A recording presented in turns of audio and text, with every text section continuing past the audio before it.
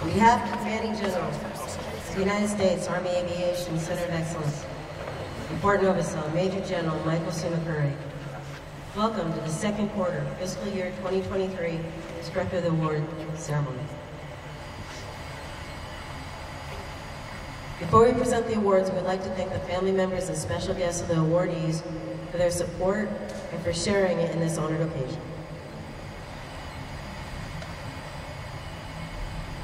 Joining us today from the USAACE Command Team is Mr. Robert Dewar, Deputy to the Commanding General. Chief Officer 5, Michael L. Lewis, Jr., Chief Officer of the Aviation Branch.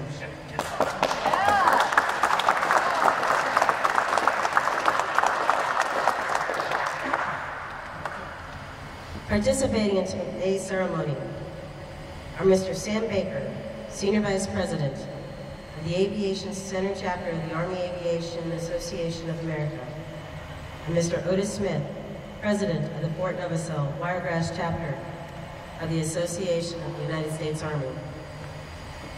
The guest speaker for today is Colonel Eric S. Poles, Directorate of Training and Doctrine.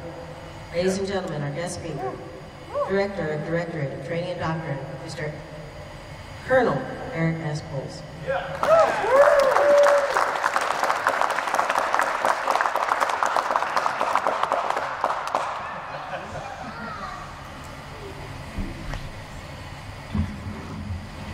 Make sure I get this right this time, because last time I did this, the microphone didn't work very well.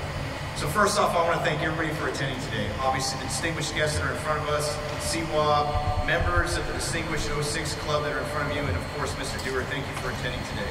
But I most want to thank the family members for coming here to support their soldier, their instructor of the quarter who is getting the awards today. And it's you that facilitates the best in all of us here at the home of Army Aviation. So I'd like to start out with education as a cornerstone of our Army life. As many of you know, we go through a vast amount of PME and POIs for our entire time in the United States Army. This education is a shaping operation which sets the foundation for the beginning of every soldier's life in the Army. And I think sometimes that we lose track of how that affects not only the soldier, not only the Army, but America itself and our society. Most of our senior leaders started out as either privates and or junior lieutenants, and they all had to go through instructors much like you sitting in front. And someday, some of them will become colonels, command sergeant majors of the branch, general officers like General Patton, okay, General Golden, General Cody, command sergeant major of the United States Army. Profound impact that you have on these people. I myself am a product of Army Aviation, good or bad. With my basic training at Fort Dix, New Jersey, and my AIT here at Yano Hall, I too am a product of your education. In fact, my service is what got my education and secondary education from the University of Maine. Like you, I am well studied in the art of education. I am instructor qualified, and I currently teach on the platform just like you do. Becoming an educator and a master of fundamentals of education instruction and application of learning rubrics is not easy. And once you are a professional educator, we are going to use you as often as we possibly can, because good instructors are hard to find, especially in today's Army. Great instructors facilitate the foundation of learning for every individual soldier. It is on that foundation that great warfighters are developed and proven in the crucible of combat operations. I bet you that everybody in this audience today can remember who in their lifetime, as either a soldier or a civilian, their favorite instructor, their favorite teacher, their favorite college professor. Remembering early instructor life and what you did, and remembering their names is gratefully important, is vastly important. I remember my mom and dad, of course, my grandfather who served in World War II, Coach Mood, but I also remember Drill Sergeant Quarles, my 67 November instructor, Mr. Rodriguez over in Yano Hall, Master Sergeant Timothy DeRaps from 10th Special Forces, who was my ROTC instructor, and Dean Poole at the University of Maine, who helped me stay on track, even though I did a 5th-year lap. I also remember greats like Lieutenant General Martin, who was my squadron commander and master of doctrine. I remember General Golden, General Hendricks, who was the FORSCOM's commander and also a great mentor and educator for me during my time here. Each of you here today have made a profound impact on the shaping of our Army's future and the soldiers that serve in our uniform. Without you, we could not conduct recon and security missions, air assault missions, deep attack missions, sustainment missions, and succeed on the modern battlefield. The single most important point that I want to make today is the profound impact that you have had on individual soldiers in shaping their life in the Army. It will resonate with them for years to come what you did, and I'll give you an experience. My IP, Jimmy Weeks, Vietnam 3-time Distinguished Cross Flyer, had no idea he was that proven in battle, and he taught me how to fly. Remember him to this day. In doing this, you have set the conditions for continued capacity in the world's greatest fighting force, and you have instilled a curiosity for continuing education in an entire generation of junior leaders and soldiers in our Army. I'll leave you today with one thing. Your building of these great foundations that these soldiers have will pay off in dividends if we actually have to go and fight in crucible or not. What I would ask you to do is continue to build solid foundations for our soldiers, NCOs, leaders, and civilians. You are truly outstanding instructors and also educators. Be all you can be, love the best, and thank you for your time today.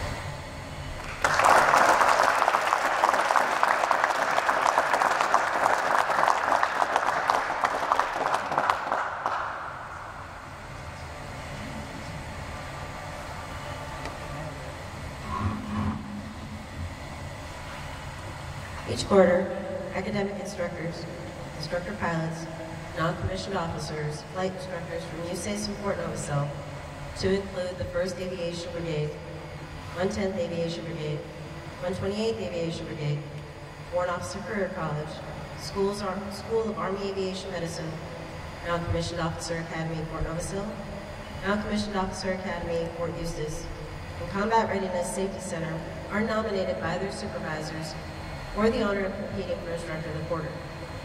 They're evaluated on quality of instruction, quality of materials developed and used, and quality of their presentation.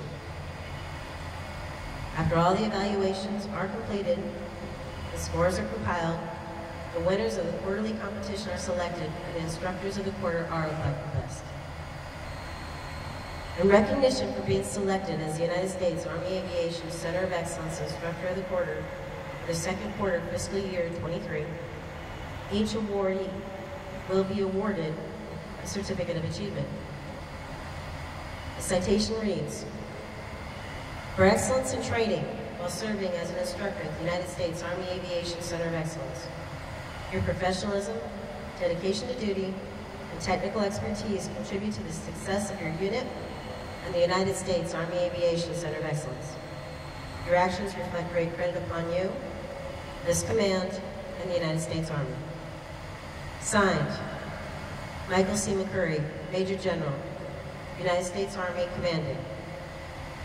Michael L. Lewis, Jr., Chief Officer 5, United States Army, Chief Officer of the branch. And James D. Wilson, Command Sergeant Major, United States Army, Branch Sergeant Major. The instructors of the quarter, winners will also receive the following awards and gifts. Each winner will receive a certificate of appreciation from the Aviation Center chapter of the Army Aviation Association of America, an engraved mug from the Fort Novosel Wiregrass chapter of the Association of the United States Army, and a $50 gift card from the Fort Novosel Army and Air Force Exchange Service. We ask that each winner come forward as they are introduced and enter the stage as their personal narrative is read. The Officer Academic Instructor of the Quarter, Captain Shelby L. Swain, 1st Aviation Brigade.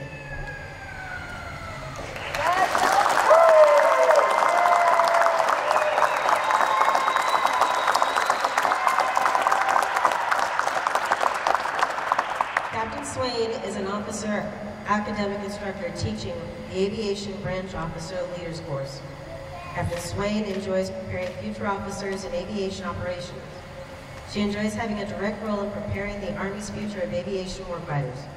She gets to share lessons she has learned with enthusiastic junior officers who have been taught the basics of how to fly an aircraft, but yet to learn how those airframes are used operationally to accomplish the mission. She also gets the opportunity to teach the importance of administrative responsibilities as an officer. Ladies and gentlemen, the USAACE Officer Academic Instructor of the Quarter, Captain Shelby L. Swain.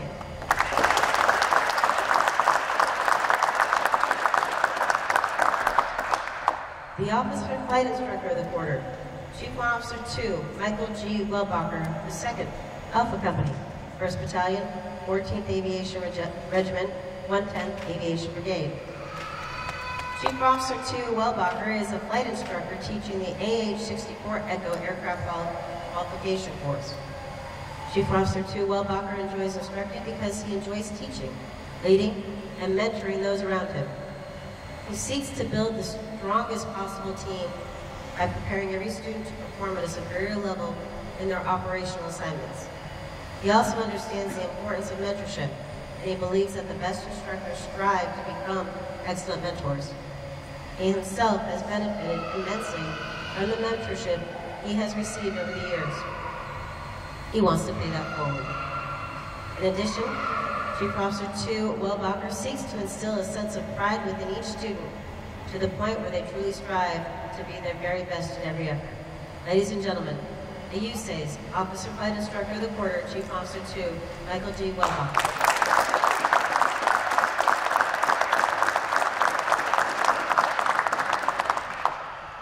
Ladies and gentlemen, please direct your attention to the monitors above the stage. Attended virtually from Fort Eustis, the non-commissioned officer academic instructor of the quarter, Staff Sergeant Travis R. Stover, 1st Battalion, 210th Aviation Regiment, 128th Aviation Brigade. Staff Sergeant Stover is a non-commissioned officer academic instructor teaching the Cargo Helicopter 47 Repair Course. Staff Sergeant Stover enjoys instructing because he gets to model that positive guidance and influence every soldier, providing them with the knowledge-based skills they need in their individual careers. Ladies and gentlemen, the USAACE non-commissioned officer, academic instructor of the quarter, Staff Sergeant Stover.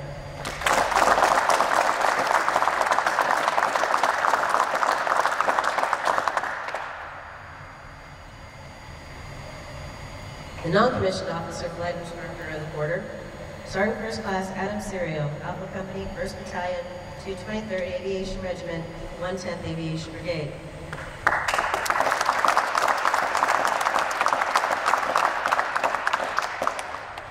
Sergeant First Class Adam Serio is a flight instructor teaching the CH-47 non-rated crew member flight instructor standardization instructor course. Sergeant First Class Serio enjoys being able to pass information and experience to the next group of non-rated crew members, passing techniques and skills that are not covered in the manuals and tools that will make the next line of crew members successful in their careers. Ladies and gentlemen, the USAACE non-commissioned officer flight instructor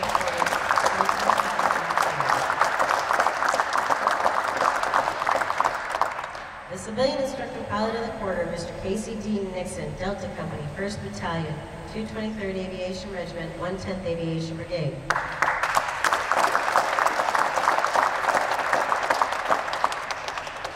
Mr. Nixon is a flight instructor teaching at the UH-72 instructor pilot course and the designated astronaut instructor at USAACE.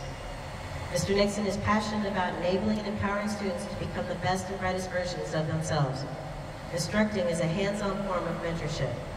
It is tremendously rewarding to see students grow and progress as they gain confidence and knowledge through our instruction. To see the light bulb come on and see students connect the dots of seemingly unrelated information, and to impart a deeper understanding of the history that underpins much of what exists today is rewarding beyond measures. Ladies and gentlemen, the USAACE Civilian Academic Instructor of the Quarter, Mr. Casey D. Nixon.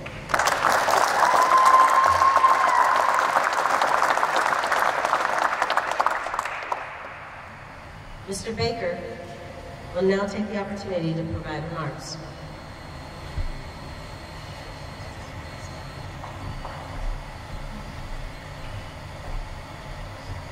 On behalf of Marcus Gala, the President of the Aviation Center Chapter of Association on the Aviation Association of America, I want to thank all these awesome instructors for what they do at the tip of the spear, creating the world's finest new aviators and crew members. You know, as Colonel Poles had mentioned earlier, he mentioned a lot of names. I remember the names of my instructors when I came to flight school 30 years ago today. So so that you leave an indelible impression upon those that you train every day. As a throughput of 1,400 officers here every year, you affect a lot of people around you. They're going to remember your name. You're not going to remember them, but all the faces are the same. But we really appreciate what you do for building this branch, and we thank you for your service.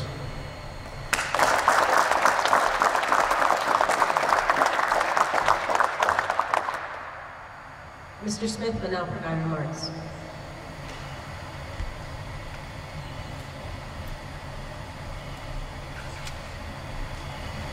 Yes, protocol having already been established. I just like to echo what our guest speaker stated, and also Mr. Baker, but you individuals, you represent a small portion of our military because of the great training that you provide. You know, I can stand and tell you stories of when I was an instructor 30 plus years ago. But the key thing is you make an impact on the individual. You don't know anything about it really until you see the real estate. I to this day run across an individual and say, hey, Mr. Smith or something, you did XYZ 15 years ago. Now, I don't know what I did, but they do. So you play an important part in these young soldiers and SEALs also their lives as you train and teach them. And more so, I get to experience and tell you about even with our international students, because I work with international students. And a lot of them come in and talk about the great instruction that they get from the great instructors that we have here at Fort Oglesby. So your impact not only affects what goes on in the United States, but around the world. And it's very important. Just another quick story. An Afghan student that went to train in 2017 here. Of course, you know, when everything happened, they tried to get the censorship. He contacted me and he gave me the name of the instructor here. I reached out to that instructor. And they tried to help the student get him back in. But he remembered the importance of that instructor still in him. So you play a very important part in these young individuals' lives as they grow and become professionals in our military. Again, thank you for what you do on behalf of the Associated United States Army, and continue to be all that you do. Thank you.